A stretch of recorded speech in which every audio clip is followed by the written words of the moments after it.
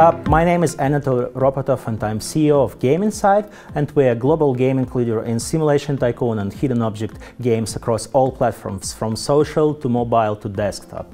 With over 300 million downloads for those game franchises, we dominate this space pretty much across all continents and territories. We are really excited about a couple of titles. The first one is X-Mercs, an excellent turn-based strategy game, free-to-play, coming to iOS, so iPhone and iPad this year. It's going to have clans, chats, PvP instance-based modes, and we really want to set the tone to cross-platform turn-based strategy games. This genre has been underserved on mobile, so we would like to explode this one. So this is the first one, and we have just announced Cloud Raiders Survivals. This is Survival Arena. This is a new title in our Cloud Raiders universe that has been already played by over 5 million players out there.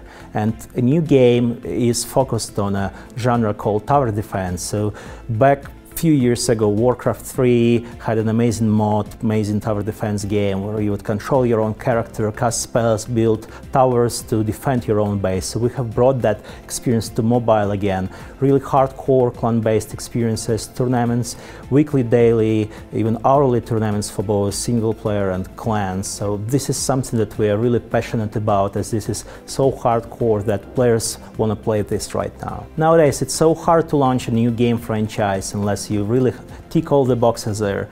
If it's esports, it should have clans, online presence, Twitch, all of that experience out there. If it's a new business simulation tycoon game like we do, it has to blow your mind off. So we're building a new 3D gameplay experience like My Country 3D. And then it's all about the brand value and preserving the brand trust. So too many companies throughout the years have lost that by shutting down the titles or sunsetting them too early, once millions of players have still been playing that. So GamesBeat is all about players, and we try to push our gamers from platform to platform, from generation to generation. And we think this is the hardest part out there, to run at the same pace as platforms evolve. So transitioning your players from social to mobile, nowadays back to desktop, and who knows what else is coming, VR or something like that. GamesBeat has been a truly global developer from day one. We have created titles that have international appeal.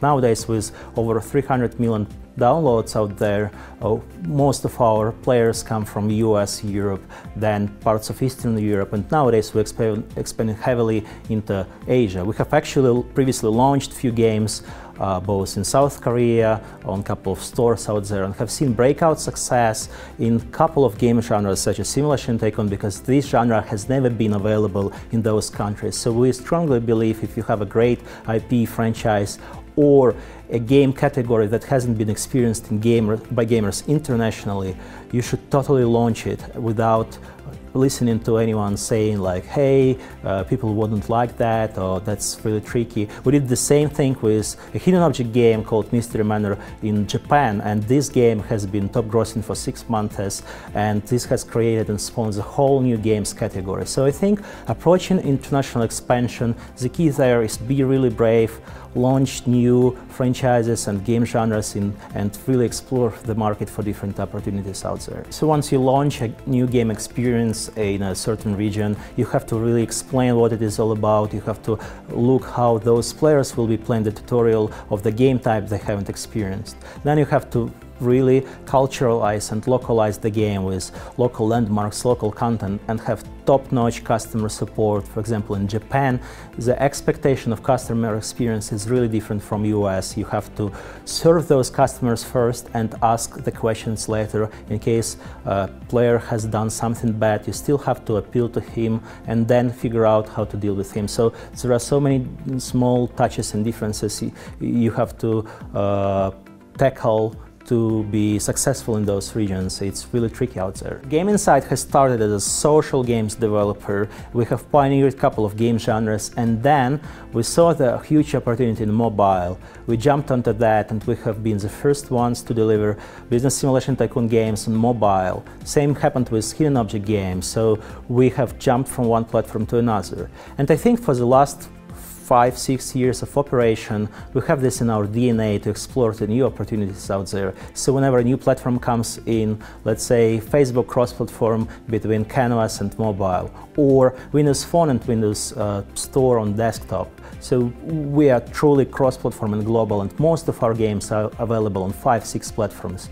So it's really crucial to capture audiences across those platforms so they could easily play. And when a new yearly cycle of mobile platforms comes in, some people will change their phones from Android to iOS or vice versa, and you need to have those unified profile so players could seamlessly change one device to another and keep playing and retain their progress and keep enjoying those games. We have pioneered cross-platform gaming with many titles, from Cloud Raiders to 2020 My Country. In these games you could totally delete the game from your device, install it again, and you will be right in there having the same CD.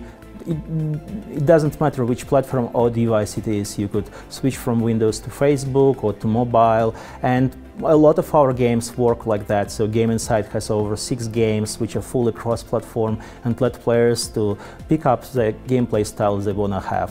If you want to have a deeper experience, go use your huge desktop with monitor and mouse and spend hours on that. If you just want to have a bite-sized experience on mobile phone and maybe play a few times a day, 3 minutes, kind of shorter session bursts, so you could do that as well. So for us, the biggest challenge is to create the new gameplay experiences that would fit patterns of players both on mobile, social and desktop, and make it appealing for all those players out there.